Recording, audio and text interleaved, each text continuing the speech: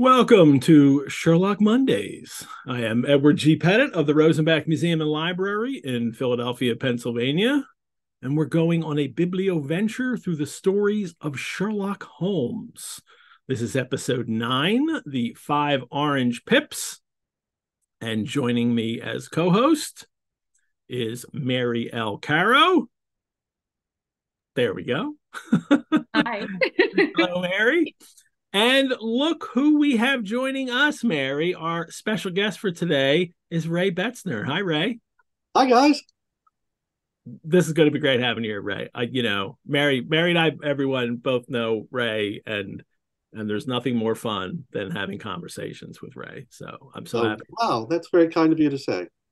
Well, everyone, what we will be doing is and Ray is here because once a month we like to have a special guest to talk about a special Sherlockian topic. And on this episode, Ray Betzner will talk to us about the Baker Street Irregulars organization and Vincent Starrett too, because how can we not talk about Vincent Starrett with Ray Betzner? And then Mary and I will discuss our story for this episode, The Five Orange Pips, because that's what we do here on Sherlock Mondays. We deduce, decipher, dissect Arthur Conan Doyle's stories about the world's first consulting detective, Sherlock Holmes, and his able assistant, Dr. John Watson, in a kind of conversational annotation. If you are watching live right now, please like and subscribe and have fun in the live chat. And one of the benefits of watching the show live is you get to do the live chat with these people. It's like two different shows going on at the same time, which I really love. If you are watching the recording, also please like and subscribe. Sherlock Mondays is also an audio podcast, and thank you to all of our podcast listeners. I would ask everybody to please consider making a donation to the Rosenbach.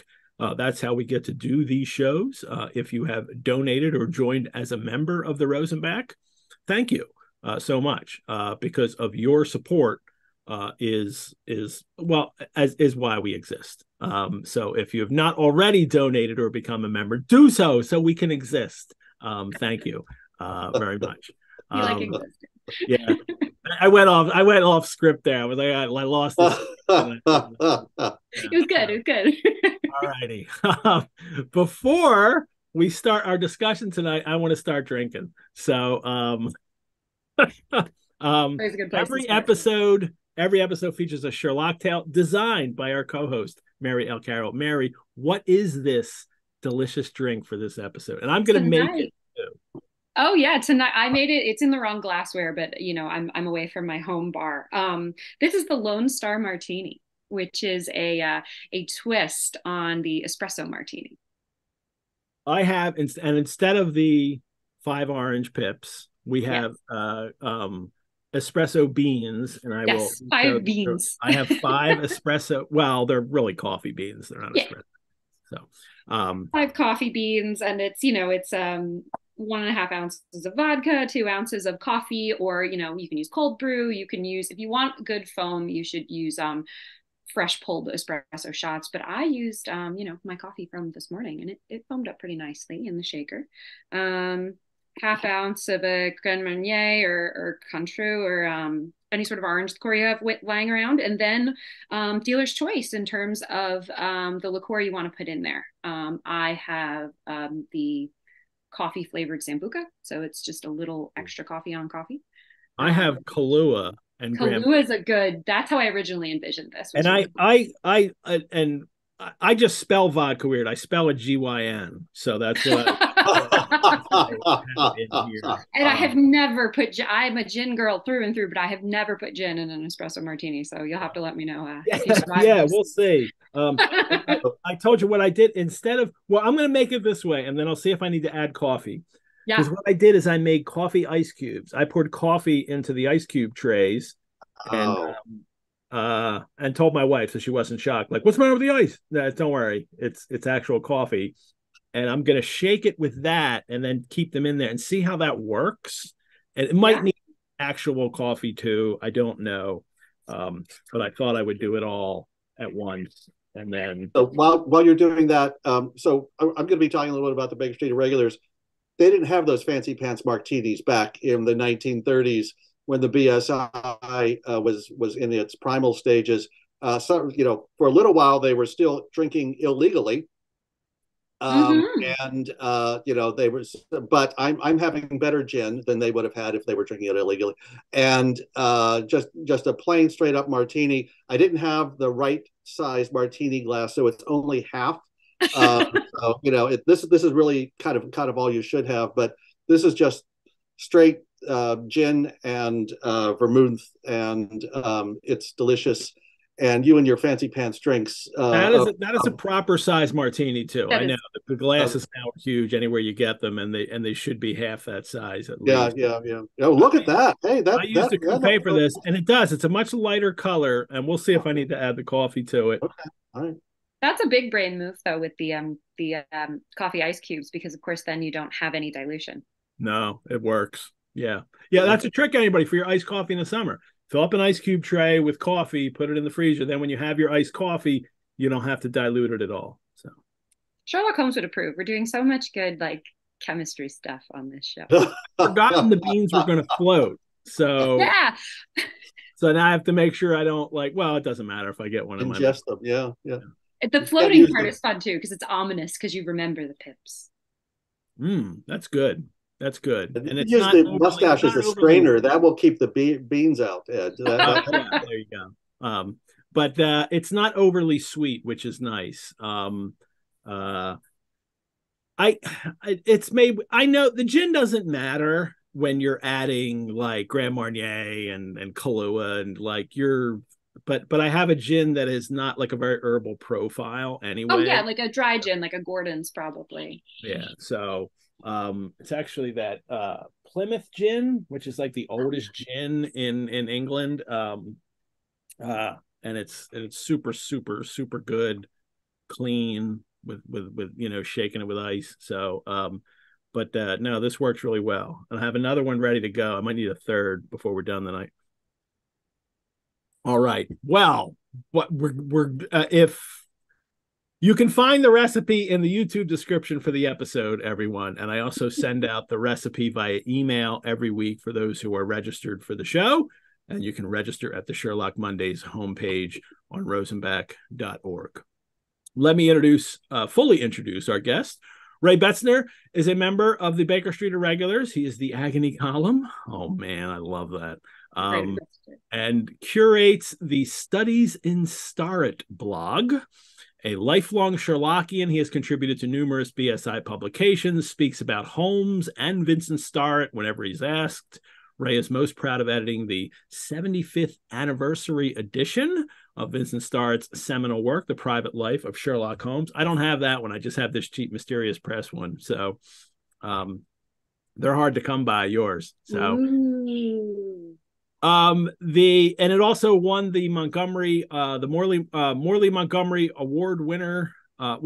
You were also the Morley Montgomery Award winner, the 2022 BSI Trust Distinguished Speaker, and the co-founder of the DOG Street Regulars, a new science society in Williamsburg, Virginia, where you now live. So you moved somewhere else and immediately founded a new science society, right? Yeah, because Ray was formerly of the Copper Beaches of Philadelphia. He bequeathed possession to me. Yes. So, yeah. Yes. I am still a son of a beach. I'm very proud of it. But if you come to Williamsburg, Virginia, one of the things that's true about us is there's a historic area in Williamsburg that's owned by the Colonial Williamsburg Foundation. It's a recreated 18th century village. Its main street is Duke of Gloucester Street, but locals call it Dog Street, D-O-G, Dog Street. So we are the Dog Street Irregulars. That's what it is. Thank you. That's funny. Ray, we brought you here today to tell us a bit about the Baker Street Irregulars, not the ragtag group of street urchins who go everywhere and hear everything and aid Sherlock. Not those irregulars, but rather the literary society, the ragtag go everywhere and hear literary society dedicated to the study of Sherlock Holmes, Dr. Watson, Doyle, Victorian world. of which you are also a member. Yeah. And I just remind everybody, Ray's also, he's been active in our live chat for all these shows that we've done. So it's really nice if you recognize the name. Maybe that's where you saw his name if you're not familiar with the Sherlock world. Right, let's start with the BSI today, and then we'll jump into the TARDIS. Sorry to mix. No, it's quite all right.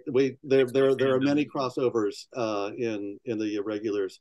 So the BSI today is, as you described, a literary society, based on Sherlock Holmes. It's also very much a social group. I have a friend who says you come for Sherlock and you stay for the friends, and that's very, very much true.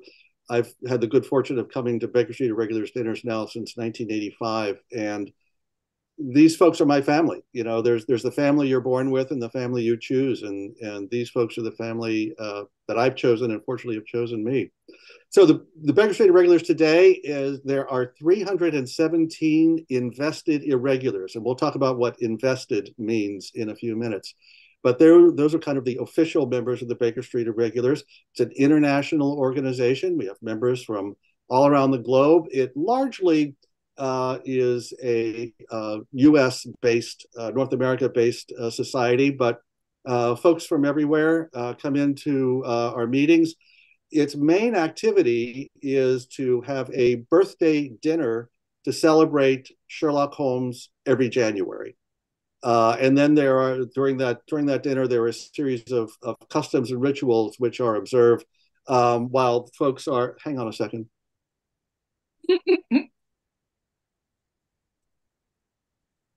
Enjoying beverages. So the activities surrounding that weekend have grown immensely, and the Baker Street Irregulars dinner is an invitation-only dinner. You are you are invited to be a member. So it's an invitation-only society. But all the other activities surrounding that weekend are open for all Sherlockians.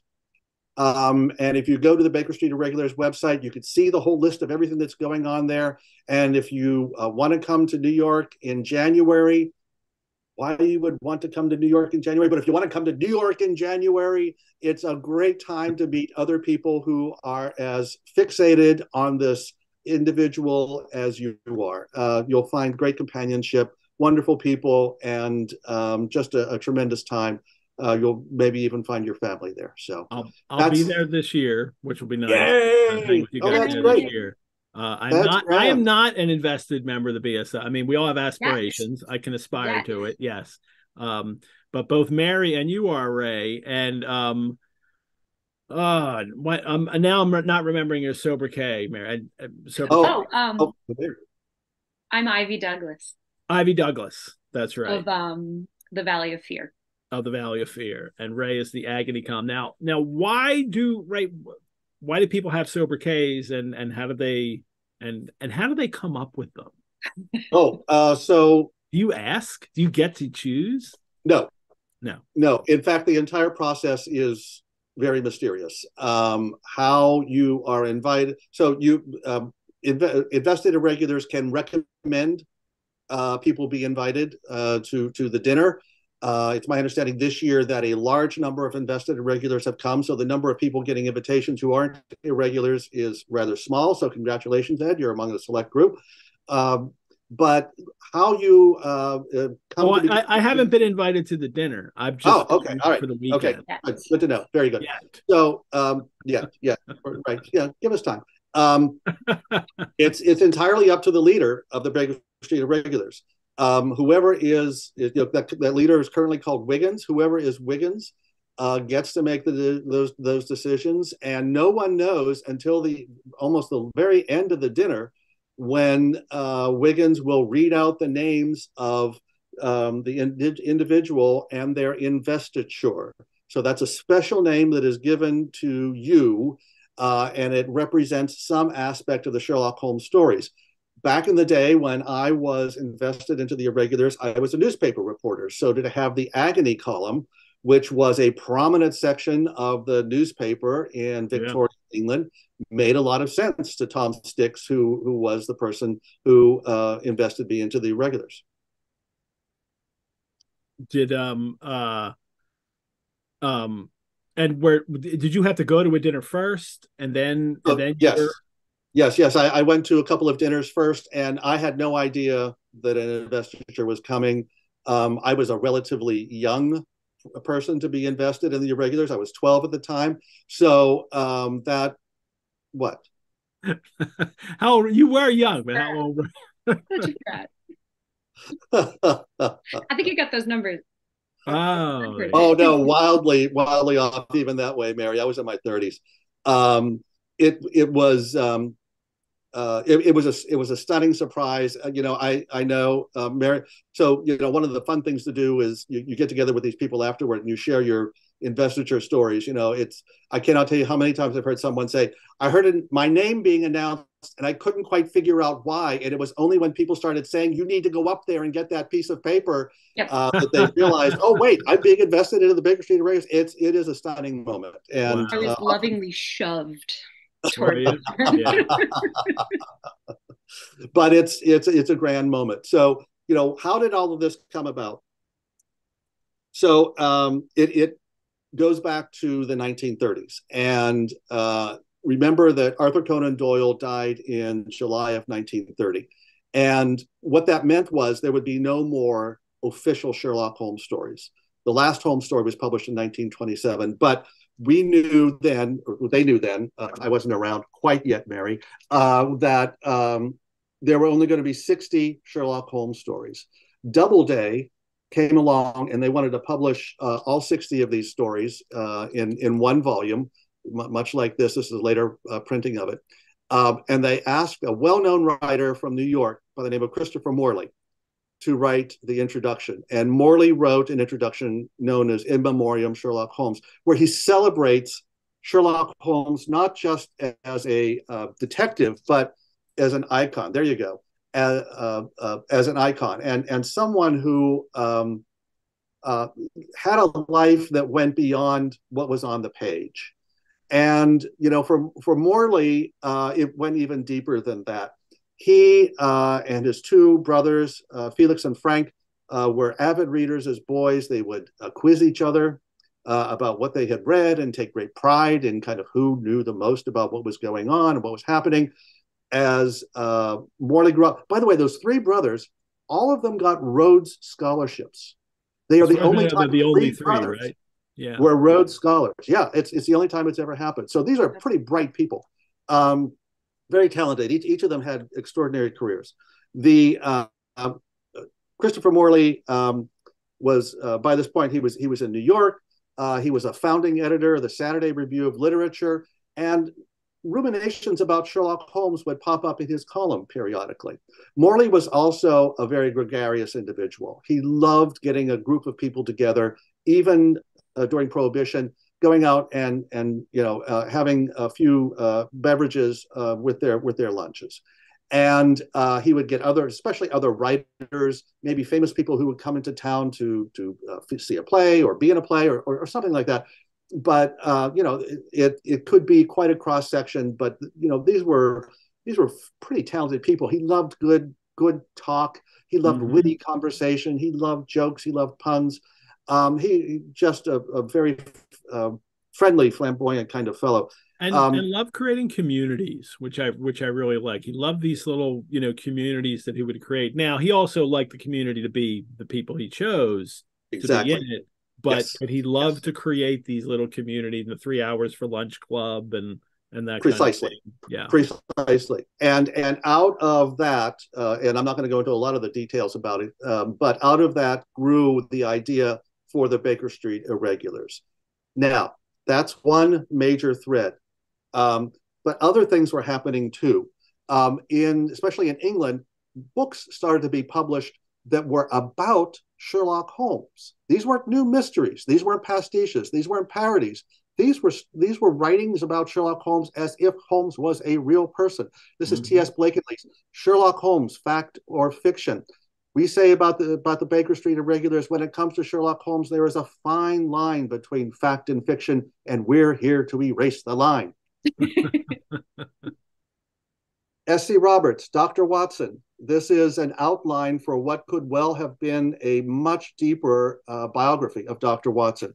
In the United States, Vincent Sterrett, the man we've talked about a moment ago, published this book in 1933, The Private Life of Sherlock Holmes. In the United States, this was the first book that was written about Sherlock Holmes as if he was a real person and celebrates the character of Sherlock Holmes. Now, Sterrett wrote what essays. Some of these essays were ones that played the game, that pretended that Sherlock Holmes and Dr. Watson were real, and he talked about their lives in Baker Street and what that would have been like, and how how these various stories, and the stories that were never written by Dr. Watson, and what could they have been like, and kind of speculates on those other things. In other essays, he talks about Arthur Conan Doyle, his inspiration for the characters, and then he starts to trace the popular culture evolution of Sherlock Holmes. For example, Ed, in the versions of the original stories that the PDFs that you're sending around, they have the Sidney Paget illustrations in them. Well, in the United States, Frederick Dorr Steele was the illustrator who kind of created the image of what everyone in those countries thought Sherlock Holmes looked like. And then there were actors like William. Dorr Steele was Collier's magazine. Exactly.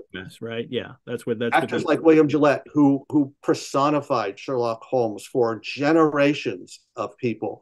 And Sterrett traced all this and talked about the fact that people wanted Sherlock Holmes to be real. They wanted him to be alive. They wanted him to still be active in detecting stories and working for the British government, during the First World War, and raising his bees on Sussex Downs. There was a need for it. There was a desire for it. Christopher Morley in New York read Vincent Sterrett's book from Chicago, and the two of them instantly recognized they were brothers in Sherlock Holmes, what Morley called kin spirits. And Morley wrote a note to Sterrett saying, "I'm thinking about starting a group called the Baker Street Irregulars. We're going to have our first dinner in December of 1934. Would you like to come?" Sterrett said, "You betcha." And he didn't say "you betcha," but close enough. He up at the first Baker Street Irregulars dinner. So we're zeroing in. Next year will be the 90th anniversary of the Baker Street Irregulars. So Morley is delighted. It's a wonderful evening. It's a grand time. People soon start wanting to have regular dinners, and they want to bring friends. And Morley starts to feel like this group is getting away from him, and it's not the group that he wants anymore. And so there are no dinners for some years, and a third person enters the story because Morley's also extraordinarily busy as a professional writer, writing novels, writing all his columns for this, that. He becomes one of the first editors of the Book of the Month Club. I mean, he's busy, and trying to organize these dinners is clearly not the top of his list. He also needs to make money. But in comes someone to help him. Right. Edgar W. Smith reads Vincent Sterrett's book. He writes a letter to Sterrett saying, "I really loved your book. And oh, by the way, here are 4 more pages on all the things you got wrong. And I think So that's, by the way, that's a tradition that continues till today.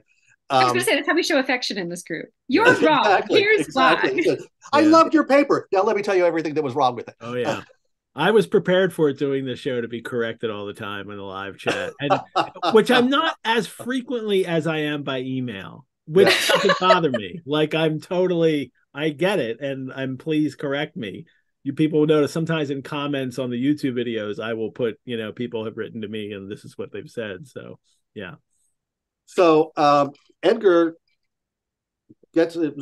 gets Edgar in touch with Christopher Morley, and essentially the deal they work out is Edgar will do all of the busy work. He'll make all the arrangements. He'll send out the invitations. He'll do all the hard stuff. Chris can run the meetings if he wants to. He can continue to be the titular head of the group. Edgar had the big advantage. You know, he worked for General Motors. He was a vice president for GM. He had secretaries, and he could just hand all this stuff off to them and say, "Here, you know, go ahead and do this," and they would. So that's how the Baker Street Irregulars kind of got up and running in a more formalized sense. By the 1940s, there were a number of Sherlock Holmes groups that had grown up in communities all around the country. The Speckled Band of Boston, the Six Napoleons in Baltimore, the Sons of the Copper Beeches in Philadelphia, and several others. In Chicago, Sterrett has started his own group because he couldn't afford or wasn't able to get to New York, so he started the Hounds of the Baskerville. And it was the decision of the BSI to start investing members to make sure that it was clear who was a member of the Baker Street Irregulars in New York and not these Baker Street Irregular-like groups that were in other cities.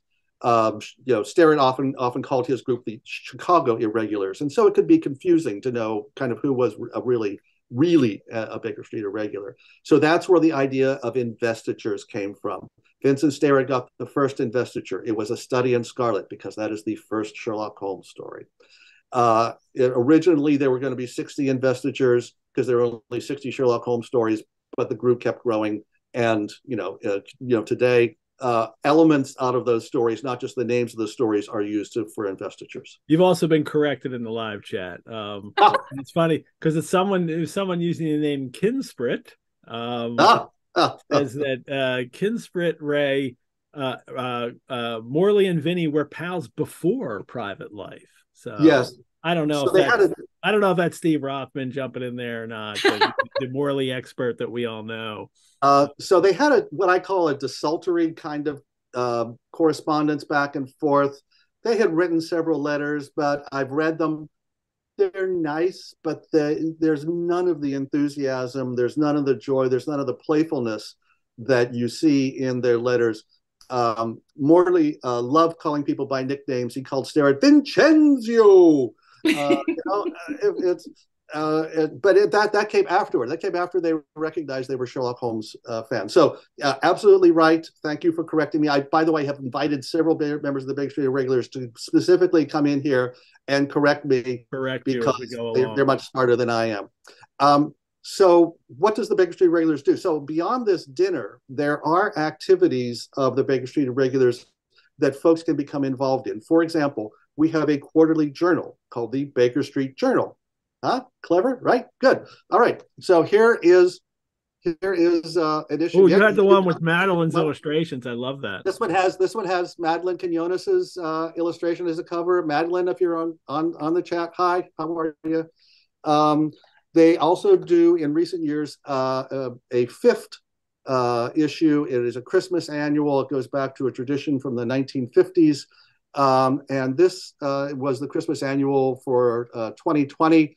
And it's about Vincent Sterrett and his pastiche, The Unique Hamlet. That some call the greatest pastiche ever of Sherlock Holmes. I may have called it that too. Yes, yes. The BSI also publishes a number of books. We have a couple of different series. One of the really interesting ones to me is the manuscript series. Most of us are never going to own or even hold a copy of one of the Sherlock Holmes stories written by Arthur Conan Doyle, but you can do the next best thing. You can see it in reproduction. Yeah. And with annotations on it. And then you could read a series of articles that have been written about it. This one, I will admit, I had a little something to do with this. I was co-editor with this with a friend of mine by the name of Dave Morrill. And that is part of the manuscript series. There is also a professional series. This is Nerve and Knowledge. It was done by Bob Katz and Andy Solberg. And it has tremendous amount of information in there about what the medical world of the late 1800s and early 1900s was like and how that relates to the Sherlock Holmes stories. Well, you know, there is a way you can actually look at a manuscript and hold it in your hands, and that is you can set up an appointment at the Rosenbach Museum. We have the Empty House manuscript.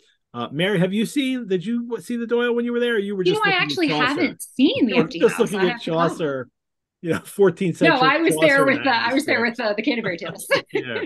All that other the, stuff. yeah. One of our other co-hosts, Monica Schmidt, had come into town and to look at our Morley collection, or our we actually do have a Morley collection, but to look at our Doyle collection and the Empty House manuscript. So people can do that actually, at least with our manuscript. You can come and see it yourself if you set up an appointment on the Rosenbach channel. The Irregulars developed. Oh, I mean, they kept meeting, but by this point too, it's a bunch of men, right? They kept it that way for a criminally long time, correct? Yes, absolutely. And so the first meeting, when Morley sent out his notice, he sent out a note to it that said, "This meeting will be stag." And we don't know whether he meant forever or just that one meeting, but it became. And it's interesting because his other little groups that used to meet had women with them, like all the time. The grill Pulitzer, whatever. Right? Yeah. Pulitzer Club did. He didn't seem to only want to hang with men, but for this, he said this one was going to be even though they were going to honor a woman, which became a tradition, right? Yeah, and then politely escort her out the room so that the boys could have their fun. Yeah, and this went on for a long, long time. It wasn't until 1991 when Tom Sticks decided, this is foolish. There are extraordinary. I mean, there have been extraordinary women who have been Sherlock Holmes fans all along. The fact that they were not part of the Baker Street Irregulars, to my mind, as you say, is criminal, and that should not have been. I've been part of the Baker Street Irregulars when it was all boys. I've been a part of the BSI when it's co-ed. I like it a whole lot better now, and there's still a few friends of mine who tut and grumble under their voices, but I don't care.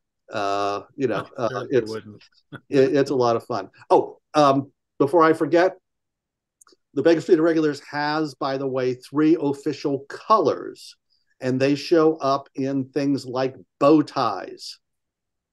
Those 3 colors are purple, blue, and mouse, or gray. Those are the 3 colors of Sherlock Holmes's dressing gown, described in various tales during the course of the 30 years that those stories were written. And so, as you can see, although the BSI dinner is black tie, one is allowed to also wear this tie because it is the official tie of the Baker Street Irregulars. Well done. So I love how I mean you live in the Vincent Starrett world, like that's the world you really love, but not to exclude Sherlock, but you're really so much a great Starrett expert and love his writings, and it's a good it's one of the reasons I wanted to have you to do the BSI talk, is because I know that Starrett's involved with the early days, so it's a good way to bring Starrett in too. Starrett is also responsible for one of the greatest poems, the greatest poem written about Sherlock, 221B, correct? Right, that's right. So where was that? Was that published originally in the Baker Street Journal? No. It has a long publication history. It was written during World War II, when, frankly, it didn't look very good that England was going to survive. And Starrett, who had walked up and down Baker Street, was appalled by the notion that so much of Europe had fallen, and that his beloved England would meet the same fate. The Blitz destroyed many portions of London, and it destroyed the block on Baker Street that Vincent Starrett and Gray Chandler Briggs, who helped him with the Private Life of Sherlock Holmes, had identified as the block where Sherlock Holmes lived. The building was a burned out husk and had to be knocked down after the war because it was dangerous. And so he sat down. Starrett was a poet. all of his life, and he wrote 221B as a poem to the loss that he felt had taken place, but his hope that despite all these terrible losses, the spirit of Sherlock Holmes and Dr. Watson and their friendship would continue to survive. There are many Sherlock Holmes Science Societies that read this poem at the end as a kind of benediction before everyone breaks away and goes out on their way home. It's often a part of the BSI dinner. There are other pieces of the Baker Street Irregulars dinner that are traditional too. There are toasts to a half dozen important members of the Baker Street cast. We read the Musgrave Ritual in a call and response fashion.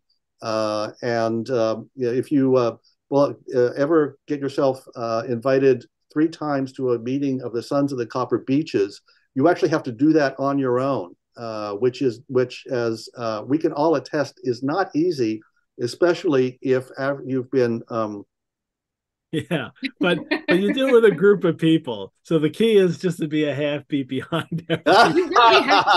You will be heckled. You will be heckled. That's right. You will be heckled. Lovingly. Well, the 221B poem, I put a link to the poem for everyone in thank you. live chat, but I assume that you do not know this sonnet by heart, right? One of the great disappointments of my mentor in the Baker Street Irregulars, Chuck Henry, was that I had never memorized this poem, and it's because I can't memorize poetry. I am terrible with a script, and so I would not dare it. Mary, do you have it there? I have it in front of me. I actually used to know this by heart when I was really. Read it anyway. Just read it for everyone. You're more impressive than Brittany, I don't know if I ever told you this. I had this poem on my wall when I was 12 and became a Sherlock. Really? Yeah, I had it tacked to my wall. Oh, how about that? Good for but you. I do have it. Grab it. Hang on. One of those books back there has it. So this is a book called Autolycus in Limbo. You wouldn't think of it as being a Baker Street Irregulars book or a Sherlock Holmes book, but this was the first book publication of 221B. Starrett dedicated the poem to Edgar W. Smith. Can I have together still? Hold on. Let's have Mary do the first stanza. Oh, very good. And then you finish it, Ray. I would All right, love sounds great. Go. All right. Here dwell together, still, 2 men of note, who never lived and so can never die. How very near they seem, yet how remote that age before the world went all awry. But still the game's afoot for those with ears attuned to catch the distant view halloo. England is England yet for all our fears. Only those things the heart believes are true. A yellow fog swirls past the window pane as night descends upon this fabled street. A lonely hansom splashes through the rain. The ghostly gas lamps fail at 20 feet. Here, though the world explode, these 2 survive, and it is always 1895. 1895. Thank you. So that's a great ending to that poem. Well done. Cheers. Cheers.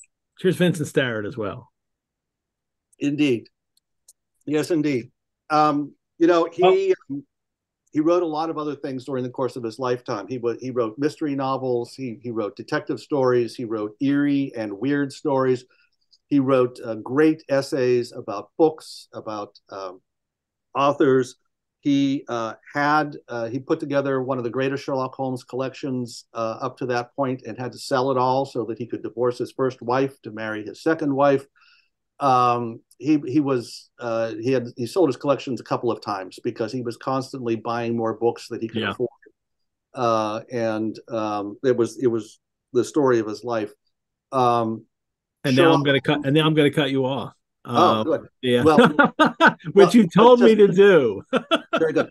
Sherlock Holmes was the passion of his entire life. Yes. And he, from boyhood all the way through to his very last years, it was all about Sherlock Holmes.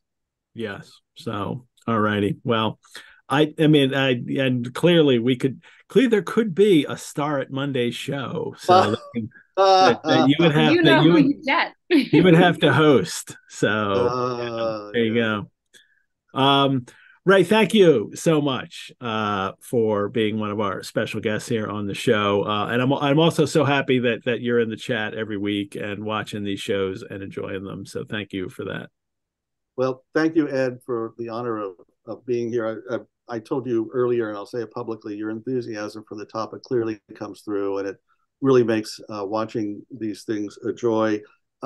You've got some really great co-hosts, and you've got Mary too. So and me, yeah, it's true. Wonderful.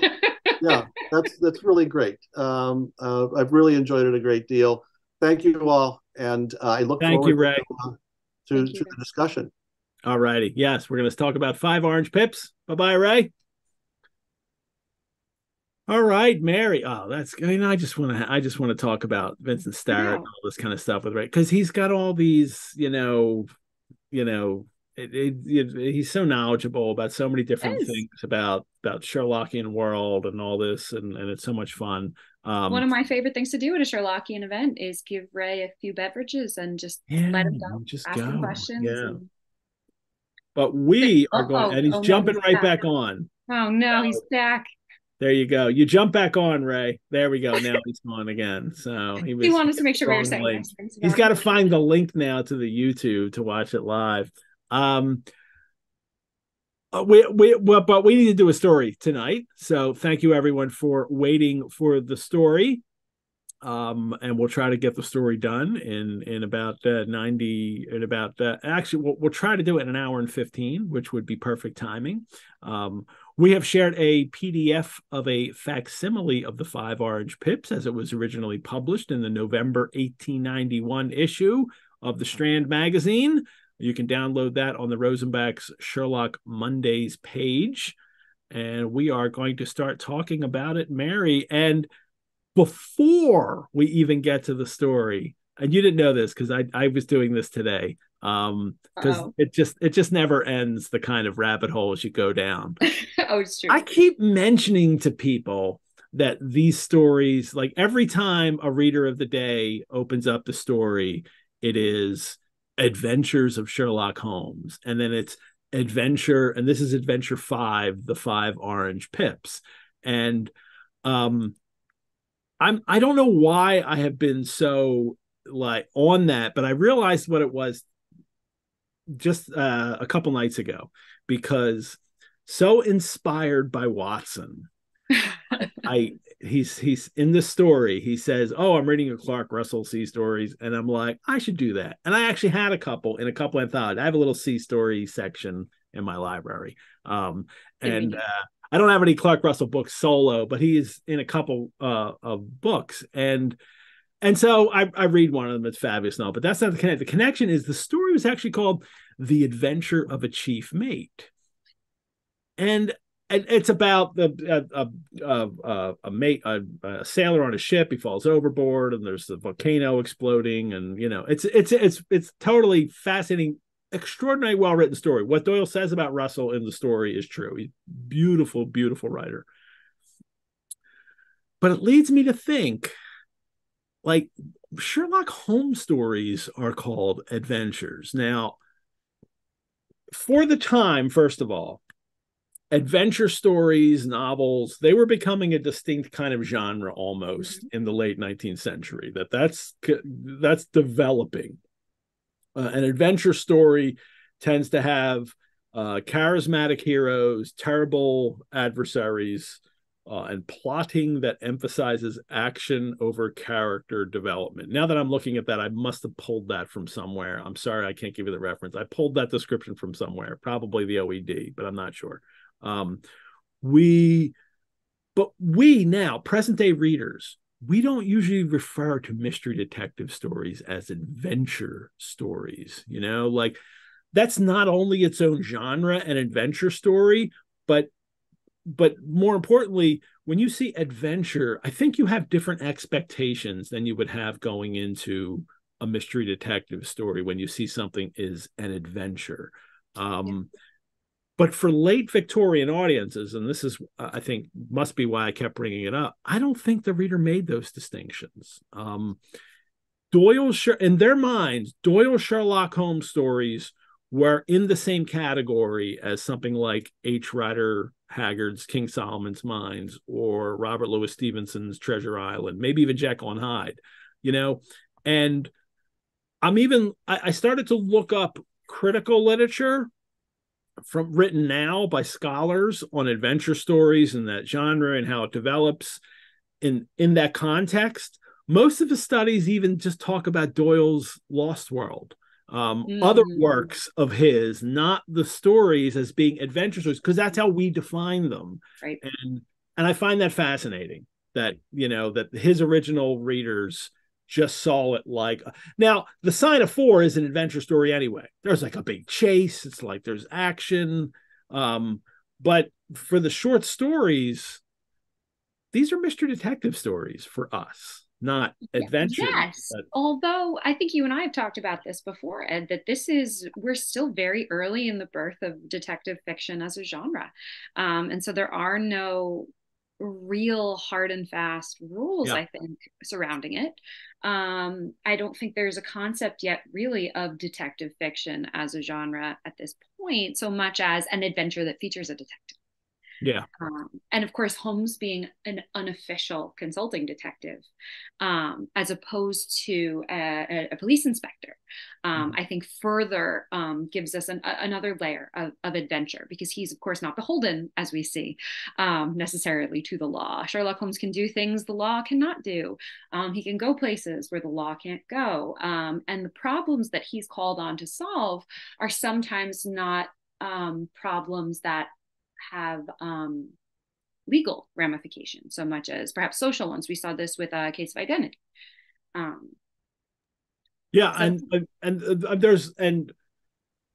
it becomes like, this is the Sherlock Holmes stories are the most influential stories for developing the mystery detective genre. It affects all the mystery stories, crime stories after it, even if they do something different, they kind of harken back to this, knowing full well, and all about Edgar Allan Poe, that Poe kind of invents this formula, but it's really it's because of Holmes that it becomes this genre in and of itself. But the adventure and there's all kinds of crossovers with the adventure elements. I mean, some stories there will be Holmes kind of battling people for real, and the kind of that whole charismatic hero part of it, and that's all there. But just a reminder for me as I'm reading these, that the first readers were perhaps thinking of these as adventures, and more as fantastical adventures, more than mystery stories. Well, and if you come to this story with an expectation of it being a mystery story, a detective story in like the traditional sense, where a crime will have taken place and the detective has to go out and fix it and solve a puzzle, you're going to be, if not disappointed, then at the very least confused. This is a cool adventure story. This is much less, I think, a mystery story. This is definitely one of those examples where adventure really suits this case over something like the mystery of. Watson will tell us what kind of Sherlock adventure it is, because the opening two paragraphs of this story, when I glance over my notes and records of the Sherlock Holmes cases between the years 82 and 90, I am faced by so many which present strange and interesting features that it is no easy matter to know which to choose and which to leave. We get the whole now here's where we get this chronology thing, like the dating of inviting future Sherlockian chronologists to say, like, wait a minute, so 82 to 90, and we've only had these stories. What other stories are in there that we can, figure out should have been dated sooner, that Watson's been holding back and then published later? This is all about creating that universe. Oh yeah, this is where Sherlockian chronology salivation starts, and all of our desire to find these cases that Watson so happily throws at us that we will never ever see. I actually have a note from one of my last readings from the second paragraph, where I write, "We never see these." Some of these cases that Watson Yes. alludes to. Yes, but it's also this kind of, it's like these are like these adventures here. These are historical documents. Yeah. Like I'm Watson and I'm chronicling, these are chronicles rather than just magazine short stories or romances, as Holmes would have called them, in every, kind of pejorative word that he could add to romance. But that's how they're presented by Watson.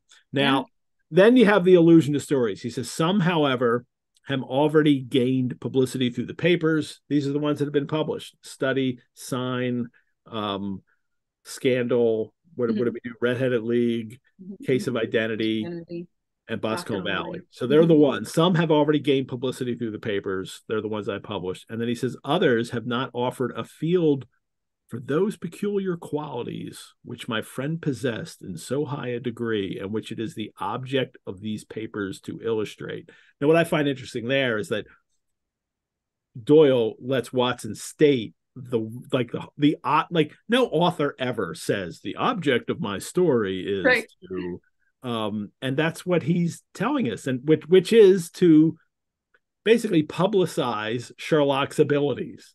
This guy has this great abilities, and that's the object of my stories, is to show you that. Let me tell you how cool my friend is and all the cool stuff he's done. Then it's some too, I mean the cases, some too have baffled his analytical skill and would be as narratives beginnings without an ending. Sherlock Holmes has been baffled? I love that little hint that like sometimes he couldn't even figure it out. I mean, that's real, but not for Sherlock. The writing of this story is phenomenal because I think of how many moments of foreshadowing there are for the outcome of this case. I think this is the first. There are some, right? There are some that baffled his skill, and it would be beginnings without endings. Others would have been partially cleared up and have their explanations founded rather upon conjecture and surmise than that absolute logical proof that was so dear to him, right? Like this is the first of the insinuation that he might not get it right all the time. Yeah. And that first crack in the foundation is here. Yeah. Sometimes he's baffled. Sometimes it's these, like you just read there, that the cases are not like definitively solved. Like he's kind of come up with a solution, but it's impossible for us to know. Yes. And that's what he says here, that that one of these last, which was so remarkable in its details and so startling in its results, that I am tempted to, I need that like announcer voice for that. So startling in its results, that I am tempted to give some account of it, in spite of the fact that there are points in connection with it which have never been, and probably never will be, entirely cleared up. And that's what we're going to get. I mean, I love the setup. I love Doyle setting the bar. Yeah. I'm going to give you a story that's going to be wow. And whether or not that wows, I think modern readers, as it does, his readers at the time, I think might be there might be a difference. But I think there is a difference, but I think it's wow in a different way. And we got this, I wish I could remember whose comment this was in the Facebook group that we have for Mondays, Sherlock Mondays. There's a different wow coming to this story if you have had like full cultural saturation of Sherlock Holmes as like this towering, brilliant figure. This is one of the cases where he's like kind of fallible or kind of, imperfect. And I think that is a different kind of wow, where he's already been established as the guy who can do anything. And we come to this case and it's odd. And somebody pointed that out in the Sherlock Mondays group. Yes. And that's what we're going to get here. He then says it's 1897, and there were lots of cases, and then he lists them all. And we get that hint that everything has been recorded, but he hasn't written them up as story. And then he teases them out: the Paradol Chamber, the Amateur Mendicant Society, the British Bark Sophie Anderson, the Singular Adventures of the Grace Pattersons, the Island of Uffa, and the Camberwell poisoning case, and what's wonderful for modern readers is that you can go read these adventures written by other people. The Paradox Chamber was a Rathbone Bruce radio show, from like the 40s or I think the 1940s or maybe the 50s. But there were at least 10 stories written, including a one by John Dixon Carr. The Amerchant Mendicant Society, there's a Rathbone Bruce radio, at least 8 other stories. The Sophie Anderson, at least 5. Grace Patterson's 4. The Camberwell Poisoning, there's a Rathbone Bruce radio program, and 7 more written. So like now we can go back and read some people's takes on these, which is really wonderful to have. That's fun. I didn't realize there were that many iterations of pastiche of these cases. That's brilliant that you tracked these down.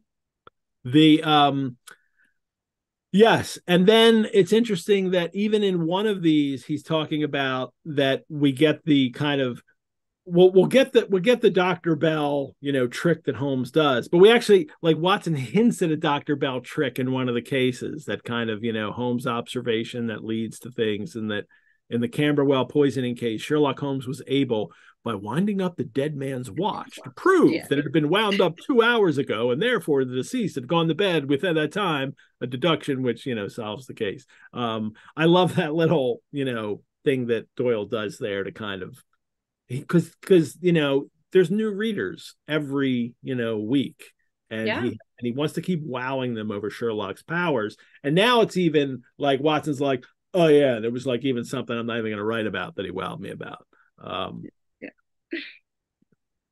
Well, the illusion of this like archive that exists, that he's just sort of can afford to selectively pick and choose what he wants to give us, because there's such a wealth of material that's sitting in the tin box.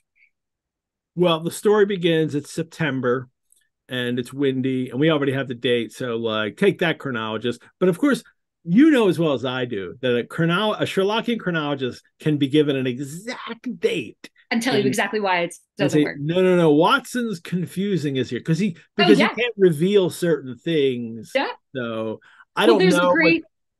There's a great little detail in this, like the third paragraph that makes people who have already, if you've only read 4 or 5 Sherlock Holmes cases and you've read The Sign of the Four, you're going to encounter a detail here that is going to make chronologists worry and question, right? You know what I'm talking about. Because Doyle is not concerned with any of this. No, he's like, if he's forgotten something, a name, like it doesn't matter to him. He's writing a story. He's written 6, and then he's going to write 6 more for the first batch. And this is a paycheck. Not paying any attention. Right. This is a paycheck, but for Sherlockians, and if you're playing the game, this is your bread and butter, right? You've got this reference at that bottom of that third paragraph that Watson says, my wife was on a visit to her mother's, and for a few days I was a dweller once more in my old quarters at Baker Street. But Mary Morton is an orphan. So how can Watson's wife, Mary Morton Watson, be on a visit to her mother's? And this, it's just.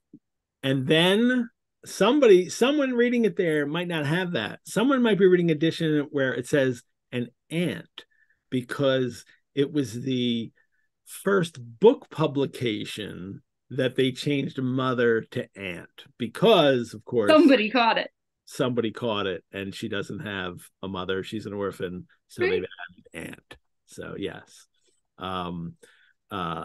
things like that are wonderful. But to back up just a moment, this idea too that it's September, it's windy, it's not windy, they are equinoctial gales.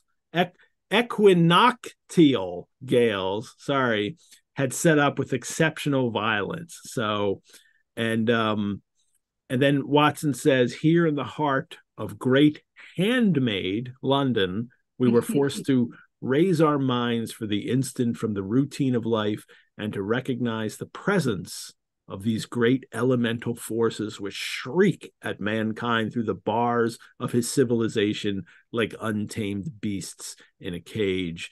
And it's a reminder that Holmes and Watson and us, the readers, we live in the civilized world, not the natural one. And it's a reminder that mystery and crime fiction is often, not always, but often about kind of correcting that unnatural behavior, that restoring civilization, civic order to the world. And this is a kind of, I don't think Doyle is intentionally trying to make this point here, but that's just what comes out in the text as these natural forces are beating in upon them. Sherlock is cross-indexing his crime records, which he keeps, and we've found this in another story too, that he has all these records that he's keeping. And Watson is deep in one of Clark Russell's fine stories, which is very appropriate for him. And it's W. Clark Russell. He was an author best known for his sea stories. He was he was in the Navy, and and then went on to be a popular author. And there's a Melville connection with Herman Melville connection. I was going to ask you, Clark Russell, in that Melville wrote actually only poetry, except for Billy Budd, which he never published and never finished. He wrote only poetry for like the last 30 years of his life. People don't realize that, like 30 years Melville only wrote poetry, except for he was working on Billy Budd a little bit. And one of his book of poems that he had kind of privately printed, 25 copies, this is what he wound up doing towards the end of his life, was called John Marr and Other Sailors. And it's dedicated to W. Clark Russell in like a long dedication. Oh, it's Melville. It has to be. And then Russell, in turn, dedicated his book called An Open Tragedy to Melville. So, I'm sorry. Moby Dick's my favorite novel, for those who know me. So there's, any Melville connection, I'm certainly going to point out. Sorry, that's always going to be in the Ed Pettit annotations, will be if there's a Melville connection. Yeah, drink every time Ed talks about Melville, Good idea. Good idea. Well, they hear a knock at the door. What? Sherlock says, I do not encourage visitors. Oh, I love that. Watson's like, oh, maybe it's one of your friends. And Holmes is like, I don't have any except for you. Yeah, you're here already. What do you think? All my friends are in this room. And then, sweet. And then it's, well, maybe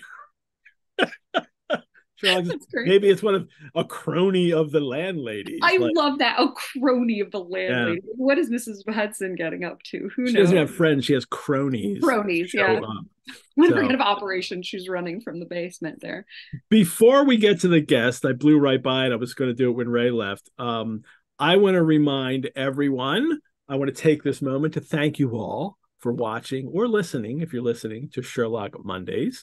The Rosenbach's community reaches all around the globe, brought together by our love for history, rare books, manuscripts, and the arts. And we have a great audience from all over the world and watching this show. I hope you will consider supporting the Rosenbach and Sherlock Mondays by donation, which you can do at our website or by becoming a member. Membership gives you free museum admission, discounts on programs and courses, and exclusive invitations to member-only events. You can learn more about how to become a member on our website.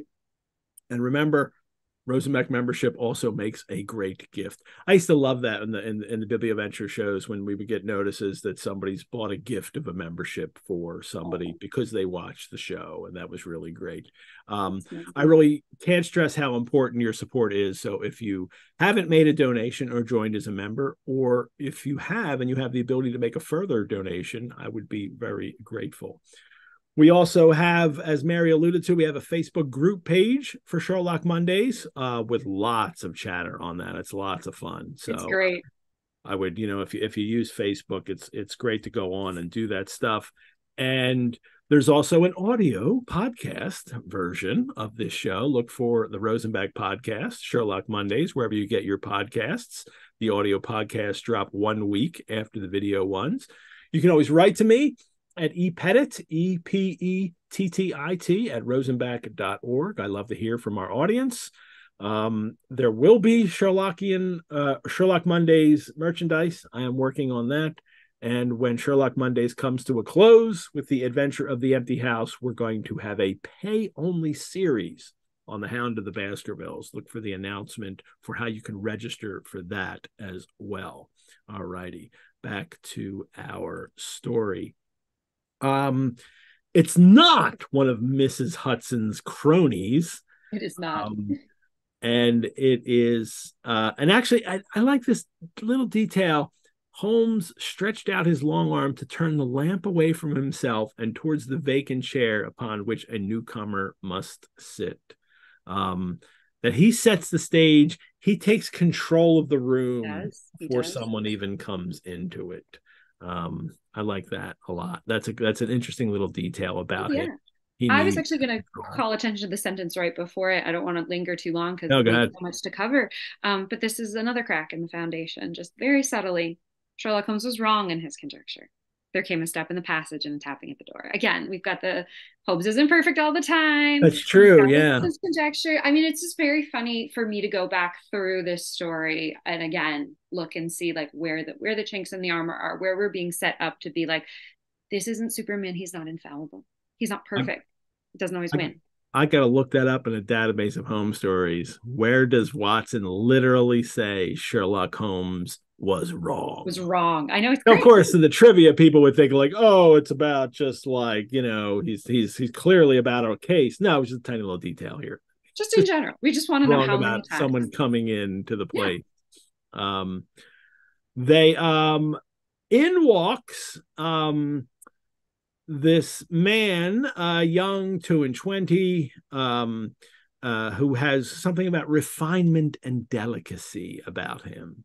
He's also wearing these golden pince-nez glasses, which are these kind of they don't have the arms that go over the ears, but they pinch onto the nose. And Teddy Roosevelt is their famous. I was just going to say, Teddy Roosevelt. Teddy Roosevelt with them. Imagine that one, yeah. Very convenient, just like because you keep them in your pocket, you can put them on when you need them. But as Sherlockians will know, they're also used in a later story. There's a story called "The Adventure of the Golden Pince-Nez," or pince-nez. Pince-nez, as a kid, I was always like pince-nez. And that's what I just said. In which the glasses themselves enable Holmes to make all these deductions to help solve the case. But here it's just, I think it's supposed to signify that kind of refinement, delicacy, fashionableness that's who this character is. And that's what his readers would have seen, knowing that they're the kind of glasses that you wore. Now we get the little trick with the client. Oh, I see you've come from the Southwest, of course, you know, and he has, because he's got this clay and chalk mixture on his toe caps. Every story's going to have what's that? Right. I was going to say, and this gorgeous, like very like made for radio kind of exchange that they have, right? Like, I see that you have your toe caps is quite distinctive. I have come for advice. That is easily got, and help. And that is not always so easy. Yes, that is not always so. I love that little dialogue. Such a little like radio drama back and forth. Some tight dialogue. I love it. It turns out that now we get another unpublished case. Major Pendergrast is the who has recommended him in the Tankerville Club scandal. So in which somebody, it's just a card thing, and he had Sherlock had to prove he wasn't cheating, but we get that line here, like he's like praising Holmes. You are never beaten, and Holmes says, I have been beaten 4 times, 3 times by men, and once by a woman. Now we know the woman, and that's Irene Adler in Scandal of Bohemia, but and it's not that we're supposed to know, or. No, but it's a fun little Easter egg, I think, if you do. It is. And well, one of them I think is perhaps John Clay from the Red-Headed League, because Holmes says that, I've had encounters, I haven't been able to catch this guy. So I think maybe John Clay. Oh, interesting. And here, that's interesting. But it just depends on how you're going to date this story. Oh no, wading into the chronology waters. The chat's going to explode. Like, who could it be? And I don't think Doyle's trying to hint at us to play the game. but it's really hard not to play the game. It's really hard not to wonder who could beat Sherlock Holmes. And people have. They he tells the story. We get this well, first of all, the John Openshaw is his name, and he gives this kind of, lead up. This is a story that is more mysterious and inexplicable, than those which have happened. Like this is like he's really, playing it up. And Holmes just said, hereditary matter too. Yes, and Holmes just says, "Pray give us the essential facts from the commencement, and I can afterwards question you as to those details which seem to me the most important." I mean, this is his method in listening, right? Give me the essential facts, and then I'll decide which is really essential. And he does. And his story is, in a nutshell, his name's John Openshaw. His father is Joseph, and he has an uncle, Elias. His father... All right, there's a tiny little rabbit hole. His father has made money in the bicycle trade. Love it. He was the patentee of the Openshaw unbreakable tire. And for 1891 readers, bicycles are still a new thing. Yeah. They had just kind of, been happening. And Doyle himself, though, was early on, not surprisingly, an avid cyclist and supporter, and really anything that would get you outdoors and doing activities. Doyle loved it. He was a very, active, athletic person. Yeah. And bicycles and race cars later. Yes. And but bicycles, I have this picture here of Doyle and his first wife Louisa on a tandem. It's actually not a bike, it's a tricycle here. Oh, there's a little wheel in the back, and she just sits there and he just pedals. That's his job, is to pedal his wife around, because of course she's in full Victorian skirts. She can't be pedaling a bicycle in that outfit. So dangerous. Yeah, so she's just sitting up there up front, and he's back there to pedal her around. And there's, if you look up Arthur Conan Doyle bicycle online, you'll find all kinds of pictures of him on these old timey bicycles. Because like something straight off a Hendrix bottle. Yeah, he loved it. Well, that's the father, and that's where they have a fortune. That's where John Openshaw first had money, and his father had money. But his uncle, Elias, goes to America, and he becomes a planter and a slave owner. This is in the pre-Civil War. And then he fights for the South in the Civil War. Yeah, fights under Jackson.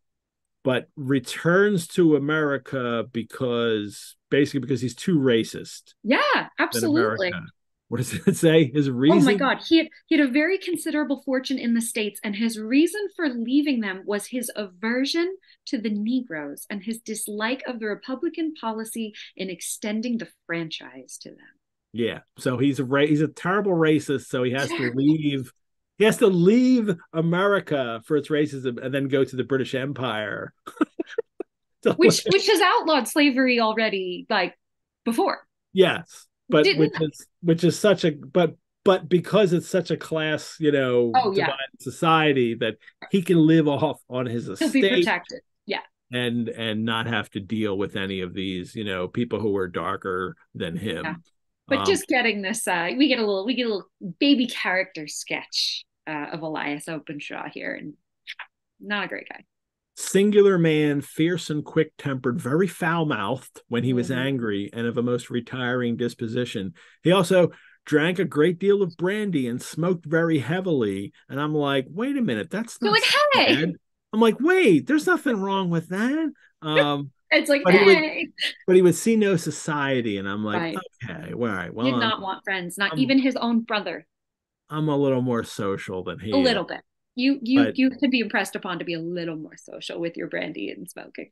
Well, he's an angry man, and he drinks and smokes, and he keeps to himself. And he's foul-mouthed. And then when John Openshaw is 12, he asks, they like, oh, you should live with your uncle, because what better upbringing than an angry, drunk, racist uncle Yeah, right. to go live with, Yeah. and for your, for your kind of education. And he begged my father to let me live with him, and he was very kind to me in his way. Yeah, I always hate that kind of, oh, but he was nice to me. I don't care. Yeah, isn't that always the way, right? Well, I never had a problem with him. He was always nice to me. Yeah, little tiny Yeah, white John Openshaw. Of course yeah. he was. Catch a tan, John. See Yeah. how nice he is to you. Yeah, right.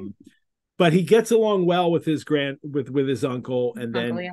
he's actually in charge of the keys of the house. He helps him with so he doesn't have to deal with people and trade people, except the one room, a lumber room among the attics, which was always locked. So you read Victorian fiction, you know this is bad. It's nothing good. If there's a locked attic, it could be anything. There's a locked room in the attic. It could be your first wife. It could be anything. Locked attic is bad news. Well, he finally gets a letter one day, his uncle, and it's from India, Pondicherry, as a matter of fact. And he opens up the envelope, and out fall 5 little dried orange pips. So a seed for people that might not immediately recognize pip. So don't drink your pips. So no, I was going to say we replaced those in this cocktail because I did not feel like fishing slimy orange bits out of my cocktail. Yes. They and then also on the envelope, well, his uncle says K.K.K, he shrieked, and then my God, my sins have overtaken me. And for a modern American audience, you're right. Well, he was this, racist from the South fighting in the army. Of course, he was a member of the KKK, because in the year of our Lord 2023, we get what that is. Unfortunately, know very well what those. Yeah, we know very well what those letters signify, and so it's a weird kind of irony coming back to this story, I think. And they're scrawled in red ink upon the inner flap. The KKK, and then he responds by burning all of his papers. And from a box, which also has KKK on the lid. Like if I'm encountering a box with KKK on it in like my uncle, like I'm leaving. Like I'm not dealing with you anymore. That would be the worst. But not for John. Like he doesn't even know what this means. He has no idea he doesn't. What this is all about. Right, because he asks him. He's like, "What is it, Uncle?" And he says, "Death." Yes, it means death. And then he tells him that then he goes through this process where he's going to leave the estate to John's father. And then, but if John gets it one day, he says, if you can enjoy it in peace, well and good. If you find you cannot, take my advice, my boy, and leave it to your deadliest enemy. So this estate and all this money, give it to somebody who you hate, because that would be better than keeping it. But I'm going to make sure that your father inherits it anyway. Yeah. So maybe you should have done that. He goes on for a little bit, and we'll find out exactly how long. But he would run around the garden with a revolver in his hand, and then he would hide in the house. Right, because he's not afraid of anybody, and then hides in the house like a coward. Yeah, and then he's finally found dead, drunk, face down in a shallow pond with no sign of any violence. Right. The water's only 2 feet deep, and he leaves them the estate. His father, John Openshaw's father, gets the estate. It's 14,000 pounds. I mean, it's a lot of money, along with this estate. So, and there's no signs of violence on the body, and it's ruled as a suicide. Yeah. And Holmes interrupts him because he wants a detail, and he's making sure. He says, what's the date of the date of the letter and the date of the suicide? Holmes already is like, this is how I figure it out. And the letter is dated March the 10th, 1883, and his death was 7 weeks later on the 2nd of May. So Holmes is already, figuring this out, is what I think the message that the reader gets. The brass box comes to their family with the KKK on it, and it's letters, memoranda, receipts, and a register is also written on it. And he says there's other papers that date during the reconstruction of the southern states, mostly concerned with politics. Obviously he was really against any kind of reconstruction, any kind of the North making lives better for anybody after the Civil War. And then of course in the beginning of 84, is this like a year later? Yeah, like about a year later, less than a year later, his father still lives in 84, and then in January 85, so it's a little over 2 years later, his father gets a letter with 5 orange pips in it. Again, KKK. But this time the message is put the letters put the papers on the sundial. Yeah. Of course. Go ahead. No, what I was going to say, and John Openshaw, having been with his uncle when his uncle received the letter and seeing how his uncle reacted and how that all turns out, of course, says, like, we should go to the police. And his father's like, no, it's ridiculous. Like, nobody's going to take it seriously. We are in a civilized land here, and we can't have tomfoolery of this kind. No tomfoolery here. Because these are the problems of America. These problems come from the outside, these like colonial spaces, right? We get the letter from Pondicherry. We get the issues with the KKK in the United States. This is England. That stuff doesn't happen here.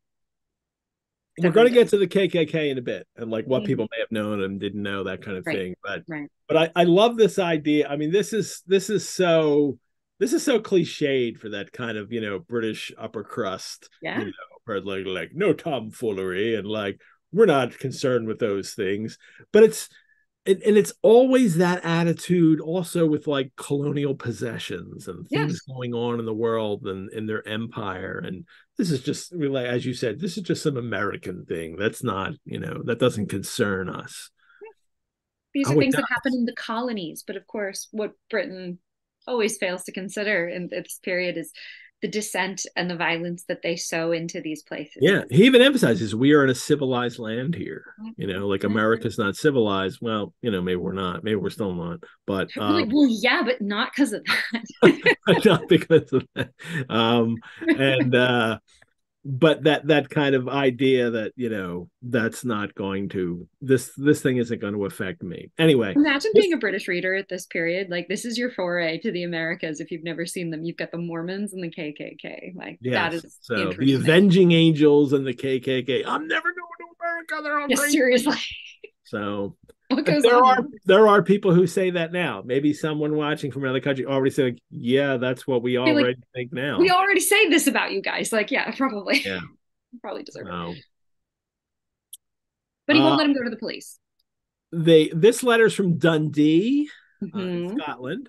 And then still not England. Yes. On the on a technicality. Yes, well, I mean, yes. I mean, it could be United Kingdom, but you have to be a reminder for American readers, especially like the Scots definitely don't think they're part of England, even to today.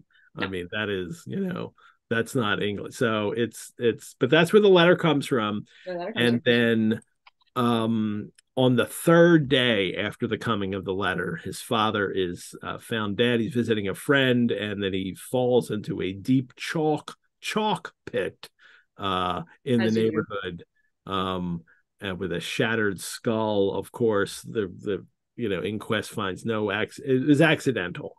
Right. So it's what the death was. 2 coincidental deaths after receiving these strange. Sometimes people get letters with orange pips in them, seeds in them, and random then they die. And then they die. It just happens. Well, now it's 2 years and 8 months have elapsed, and he's gotten the letter now, John Openshaw.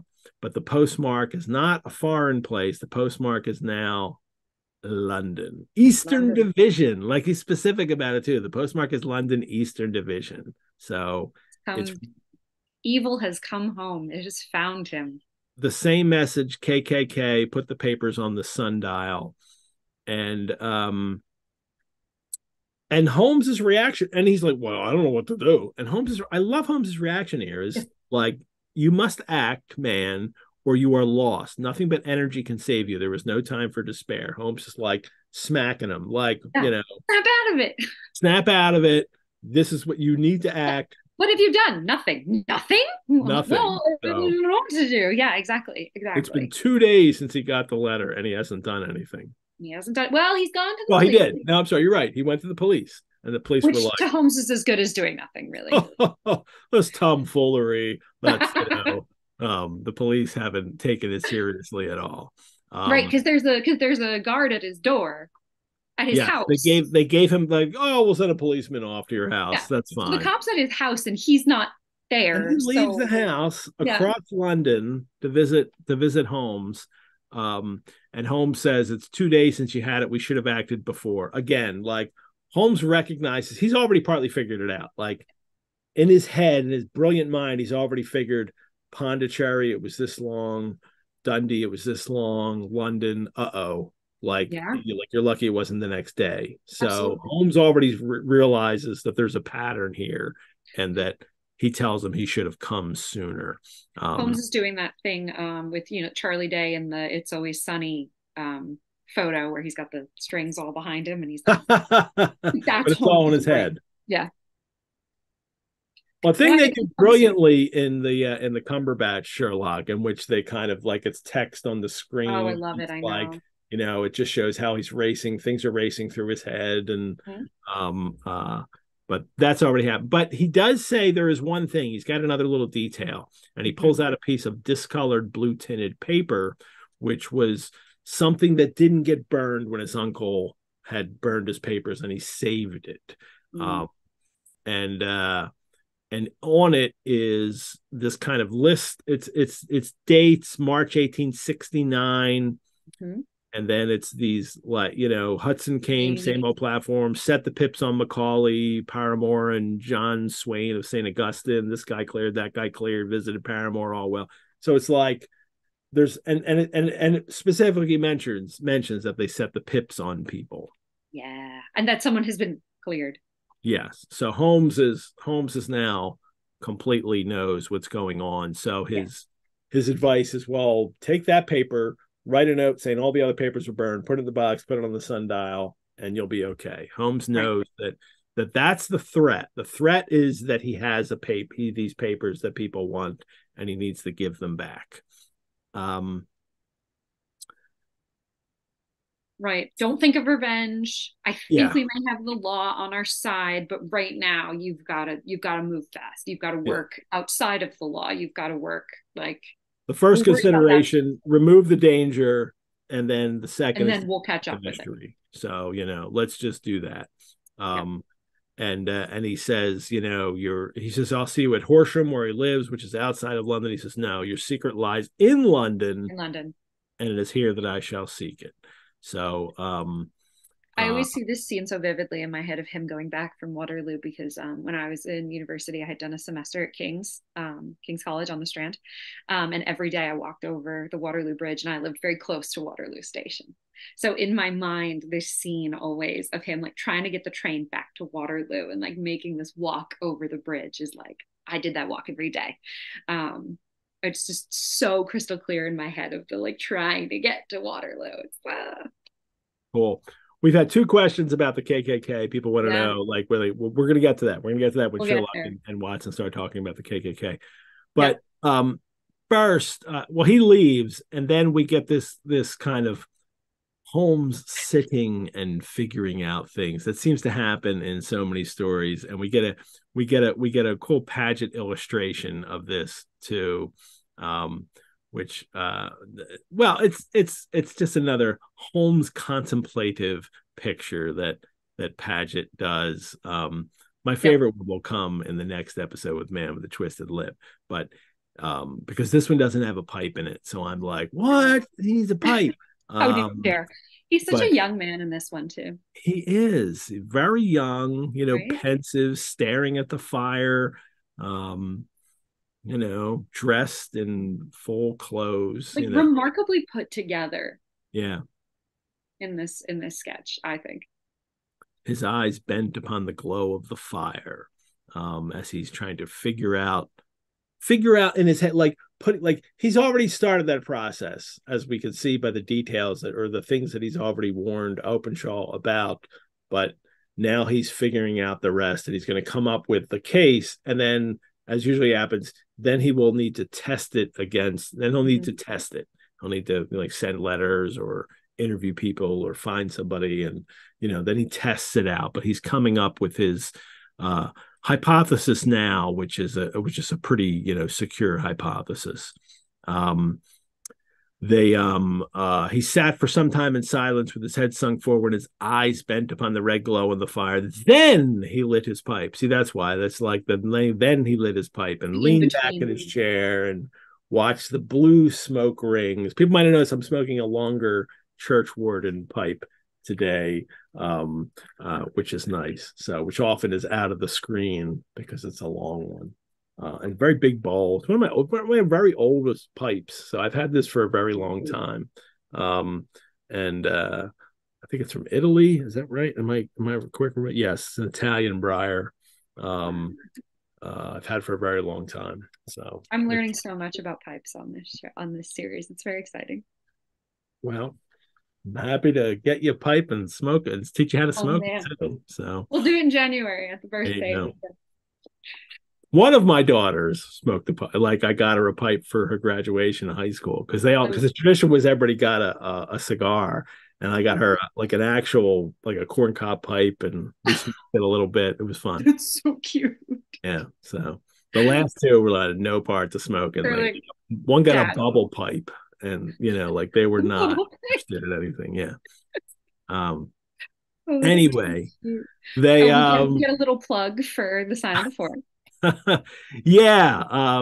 None more fantastic than this, Holmes says about this case. He's like, save perhaps the sign of four. Don't forget to buy my novel. That is so available at booksellers everywhere. Everywhere. Well, yeah, save perhaps that, Sherlock says. Just a little. We want to know it's out there. If this is a pretty cool case, we want to not miss it. We're still, as you said, Ed, we're still bringing in new readers to this world. We are, and Doyle's not going to miss a chance to mention his previous stories. So, Watson asks, "Who is this K.K.K. and why does he pursue this unhappy family?" And Holmes has this interesting thing that's all about the kind of method here that he uses first. What does he say? The ideal reasoner would, when he has once been shown a single fact in all its bearings, deduce from it not only all the chain of events which led up to it, but also all the results which would follow from it. As Cuvier could correctly describe a whole animal by the contemplation of a single bone. I mean, it's a little bit of an exaggeration, but it's that idea that if you know one fact, especially if it's a curious one, as we learn from other stories, you can kind of, deduce everything that led up to it and then everything that will come after it. The bone analogy is a funny one, considering how wrong we were about dinosaurs. Yes, it's the people that found the first bones. They were like, "Oh, it must be this," and they were wrong. What did recently science has said? What we have woefully underfeathered our diagrams of dinosaurs in our renderings. But yeah, just this the cases of dinosaur bones being put together, being put with skeletons that they don't belong to, and all that we've learned from that. So I laugh at the bone analogy here, because really, can you put together because Holmes is wrong that you actually can't do that. It's impossible. People thought that they could, but they couldn't. Exactly. But just as Holmes can't really, in the way he deduces things in these stories, if you try to do this in real life, there are a multitude of possibilities that you could go to from this one fact. And Holmes the difference with Holmes is he always goes for the right one. That's right. We would hit one of the others, and he hits definitely the right one always.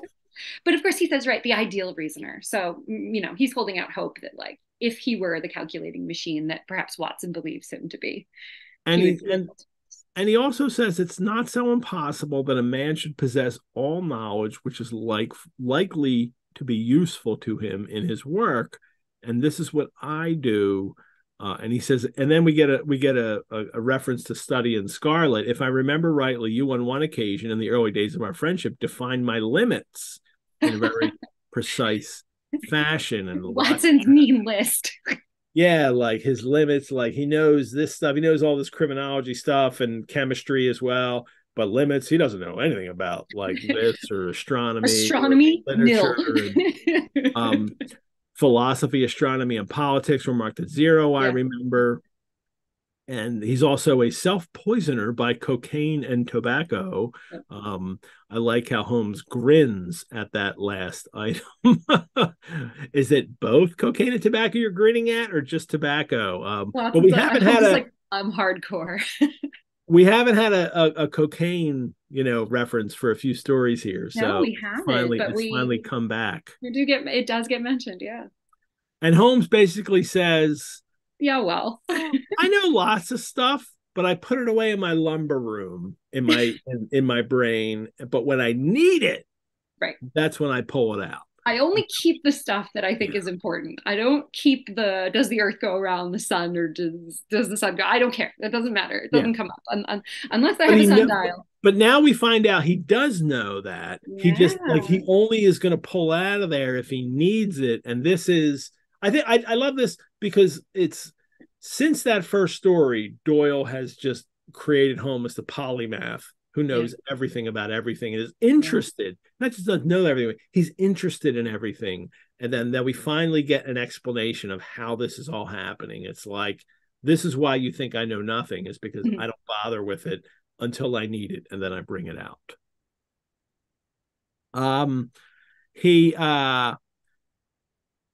And then he leads Watson through the clues of the case. He says, well, first he says, give me the American Encyclopedia, because of course you have my American Encyclopedia, not the Encyclopedia Britannica. Or no, that is an American one, right? Or wait, is that? I can't remember now. No, I think that must be a British one. Yeah, that was but there are so many encyclopedias.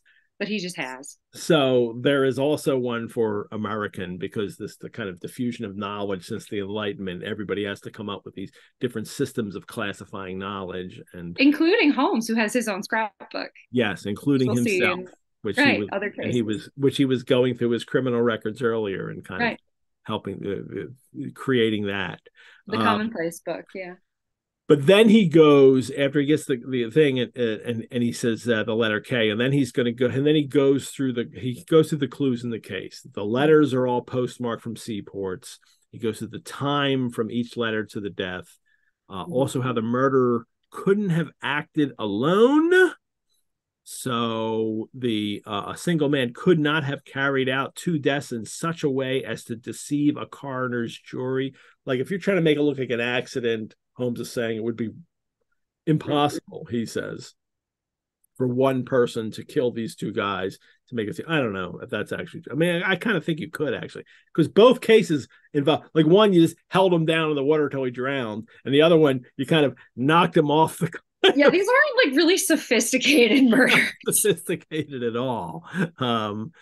But it is a society, and he says, in this way, you see K.K.K. ceases. It's not the Krispy Kreme Club. It ceases to be the initials of an individual, becomes the badge of a society. It's have you never heard of the Ku Klux Klan? The drama of that moment is incredible. I never have. And then he goes and he reads this encyclopedic from the American Encyclopedia entry for it, and it is yes, it is true that it is not. I'm sorry, it is not improbable that Watson wouldn't have heard of the KKK. Right. I as best I could, I looked up things. I even went through the London Times archives to see if there were any KKK mentions in this time. There was actually only one. So but that doesn't mean there wouldn't have been stories and magazines about it. There were several books published about the KKK, but they were all American publications in the late 19th century. So I don't know how much that goes over, but it is, it wouldn't be, you wouldn't be surprised if someone hadn't heard of this, especially in England. Right. And especially post 1869, right, when the organization is allegedly sort of defunct. We're very much pre-Birth of a Nation, the film. So, I mean, for all intents and purposes, the KKK is this fringe radical group that sort of rose and fell in the American South in the wake of the Civil War.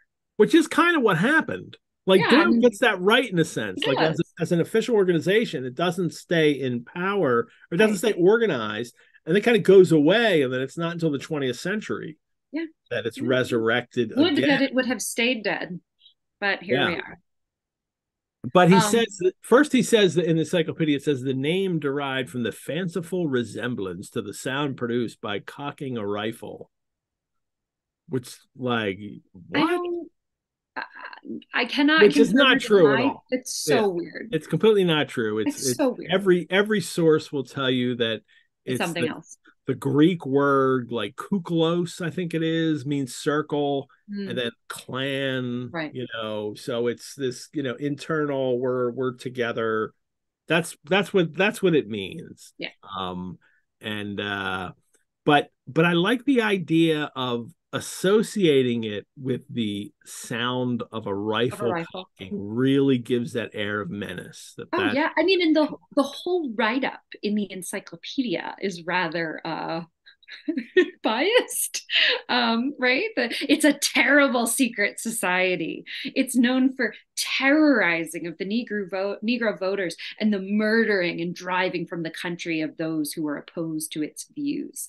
You know, like the language in this encyclopedia is very clear. Yes. Very clear how it feels about and how we should you wouldn't find an encyclopedia written that like that today. No. But can you imagine? Well, but it's true, and that's what. And I love but then he goes into this whole warning thing that sometimes they like sent orange pips to somebody, and like that's completely fanciful. It's just made up. Sprig of oak leaves in some parts. Like, what? Like, what they did was they just went and hung you or killed you, or, you know, burned a cross on your lawn.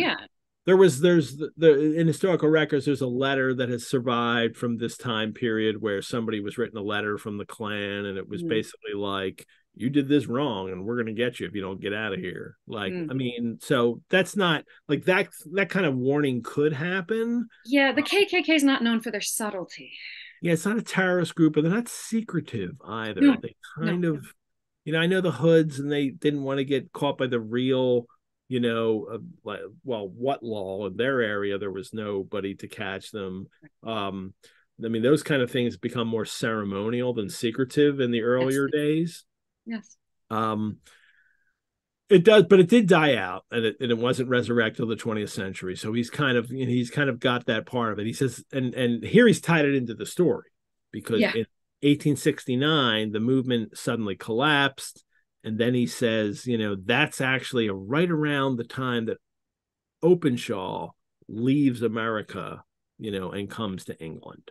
I'm going to mention one more thing at the end of this encyclopedia entry, just because it touches on one of my favorite themes that we come back to again and again in these stories, and it is class dynamics and class politics.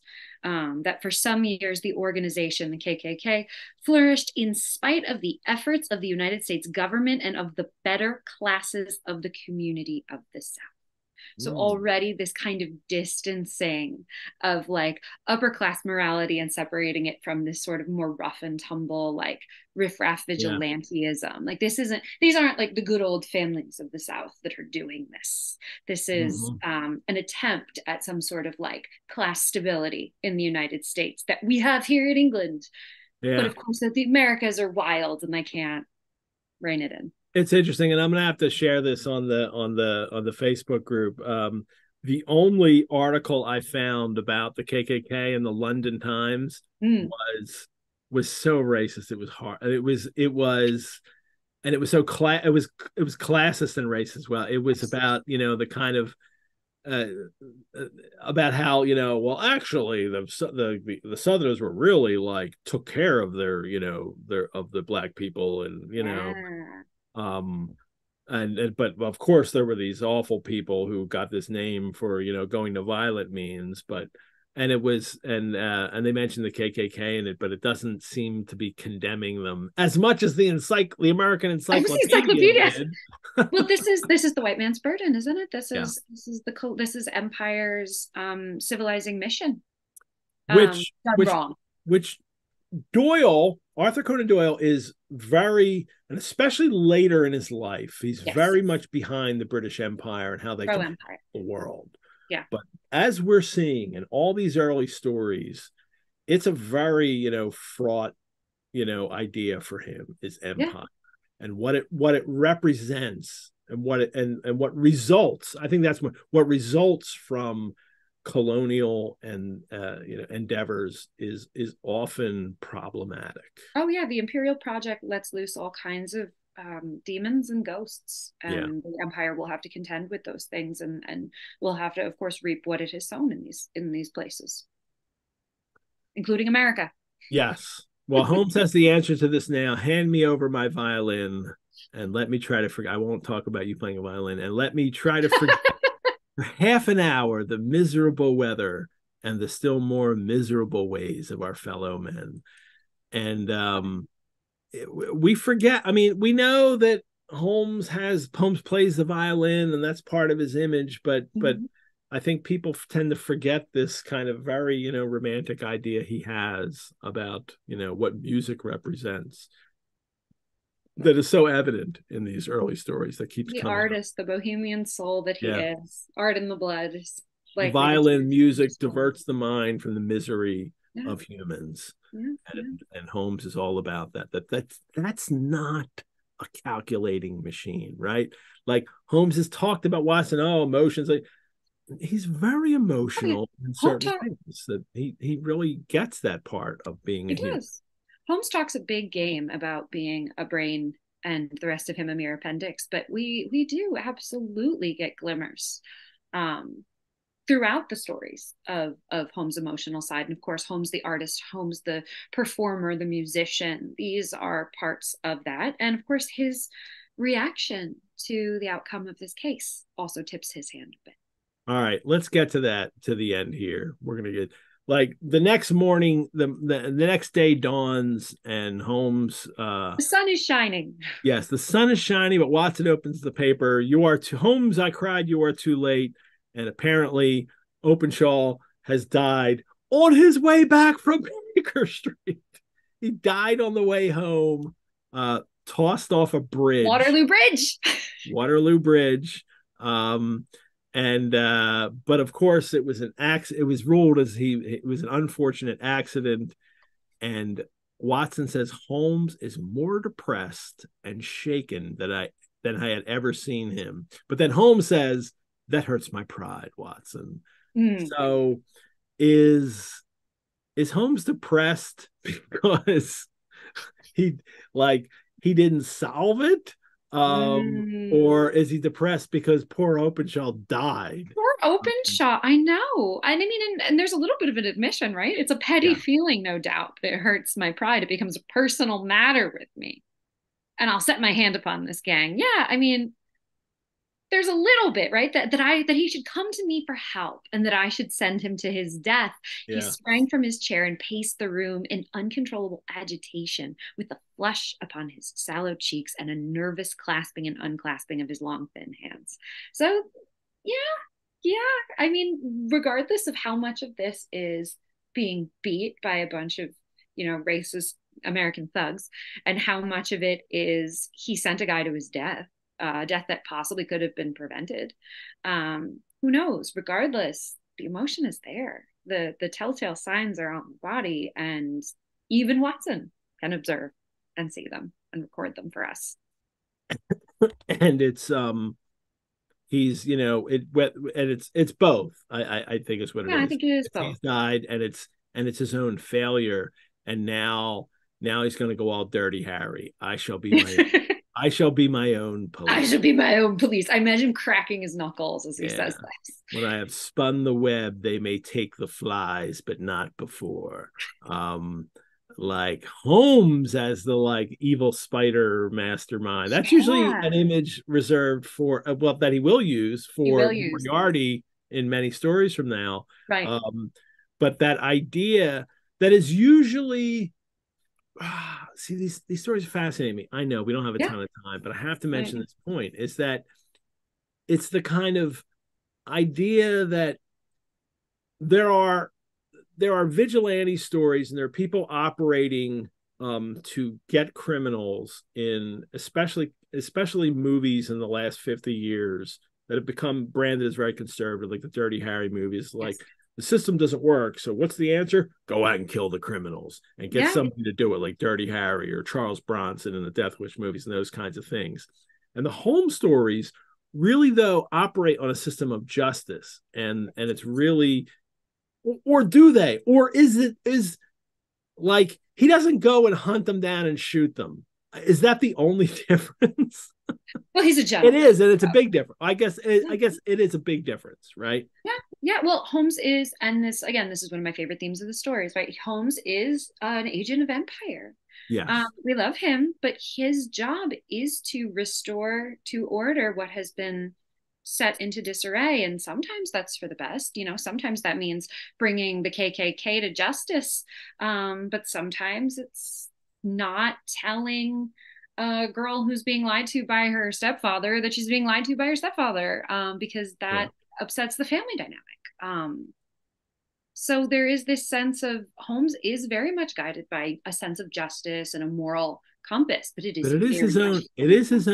his own personal idea of what this is, though, right? He is Batman. I think one of the things I'm learning in these stories is that Watson seems to have this, Watson seems to have more of the kind of middle class traditional idea of morality and what's supposed to happen, and Holmes is very much more individualistic about that. That he has a personal code that it's not, that sometimes isn't in tune with society. And for this story, it is certainly, like, people would want to see the murder of Openshaw and his family brought to justice.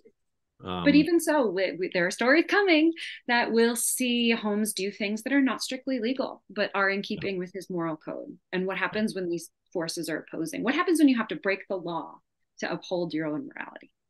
Well, his idea of he says, young Openshaw shall not remain long unavenged, and Holmes is going to send, he himself gets 5 pips out of an orange. He rips the orange open. I love that. Yes, tearing it to pieces, and then he's going to send a very nasty letter to these strongly worded note. You are naughty boys. This is a strongly worded note. You are very naughty. He also sends a telegram to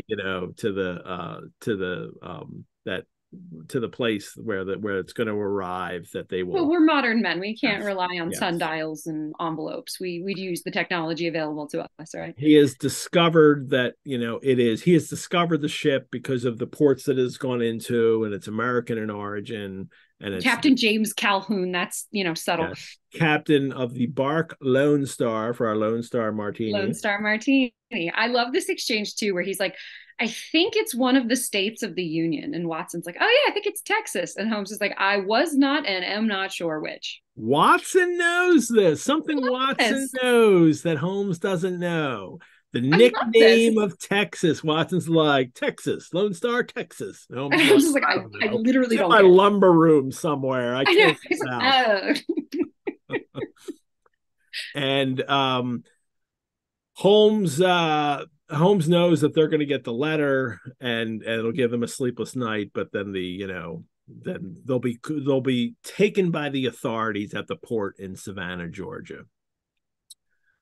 But the story ends, and this is the most curious part about this story. It ends with this kind of deus ex machina justice, right? Like, they find out that instead of the by the time, well, I'll read the ending. By the time their sailing ship reaches Savannah, the mail boat will have carried this letter, and the cable will have informed the police of Savannah that these three gentlemen are badly wanted here upon a charge of murder.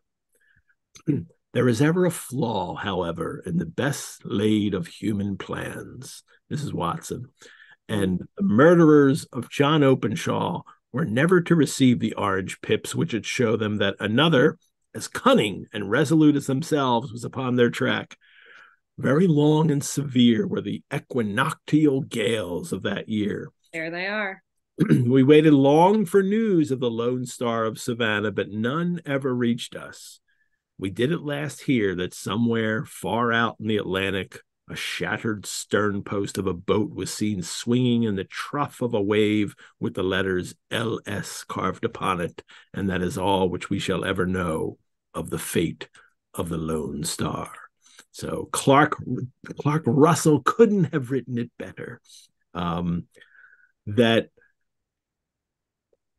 And that's why, as he says in the beginning, right, that this is one of those cases that which is so remarkable in its details and so startling in its results that I am tempted to give some in spite of the fact that there are points in connection with it which never have been and probably never will be entirely cleared up. It's gorgeously framed. Yeah.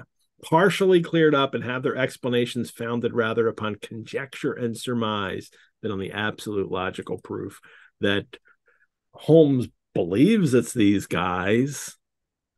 And, well, there's no more Openshaws, so there's no way to say that problem solved. No other Openshaw got a letter. A very unusual ending to a story. But this is what Watson has set us up for in the beginning, that I'm going to give you a case that might not have this satisfying, I got the bad guy and here he is. But justice happened to serve. And the fact that he brought that phrase back, equinoctial gales. Yeah. As he set up in the beginning of the story, right? This kind of unnatural world comes to our, civilization, the handmade world of London. Yeah. And here it is, that unnatural world, that natural world is, taking is correcting the problems that have happened in the civilized world. Yes. I mean, that's it's incredible. And that's a very comforting, that's Providence. And we've had Providence mentioned especially in Study in Scarlet. Yes. This is an act of Providence, that there must be some kind of, order to the universe, that these men would be destroyed for this. Nature blows Openshaw across their path, and nature will heal what the minds of man have corrupted. Yep. It's incredible. It's a gorgeously framed story. I think it's a story we don't think about enough. It's a story we don't talk about enough. It rarely makes anybody's top lists of Sherlock Holmes stories, because again, Doyle said he loved it. It's one of Doyle's top stories. It's a great story. It's not a really great mystery, but it is a great adventure. And it's a beautifully written. It's beautifully written. It's beautifully framed. And the descriptions of nature that we get, I think, are phenomenal. Yep. I'll stand up for Doyle's writing. Well, that's it. So, Sherlockians, thank you for joining us for episode 9 of Sherlock Mondays. Mary, oh man, I love having you back. So great to be on. You'll be back for episode 13 for the adventure of the noble bachelor. Very exciting. That will be fun. Coming up next week, everyone, on the next episode, Anastasia Klimchinskaya returns again for The Man with the Twisted Lip, which is definitely one of my favorite Sherlock stories. So, and I'll have to tell people how I used to use Hugh Boone as a pseudonym for myself, actually, in certain things. So, but thank you to Ray Betzner. Thank you so much, Ray, for talking about the BSI and Vincent Starrett, and wonderful to have you here. Thanks to our chat, Mrs. Hudson, Brianna, for managing the live chat links. Thank you to the sponsor of Sherlock Mondays, Lisa Washington. We couldn't do these shows without the generous support of our patrons. You can support the Rosenbach through donation. Your support helps us create more programs like this and also care for our collections. You can also become a member of the Rosenbach. It's the Lone Star Martini. I'll have to blame for that. It's a good martini. Rosenbach. You're becoming Sean Connery. Yeah. You can also become a member. Membership gives you early access and discounts to programs and courses. You can find more at our website, rosenbach.org. Again, let me remind you to subscribe to this channel and to like these videos and leave comments. And if you're listening to the podcast, leave us a review. Thanks, Mary. Thanks, Ed. Thanks, everyone. Everyone, I am Edward G. Pettit of the Rosenbach Museum and Library, where the game is a book. Bye-bye.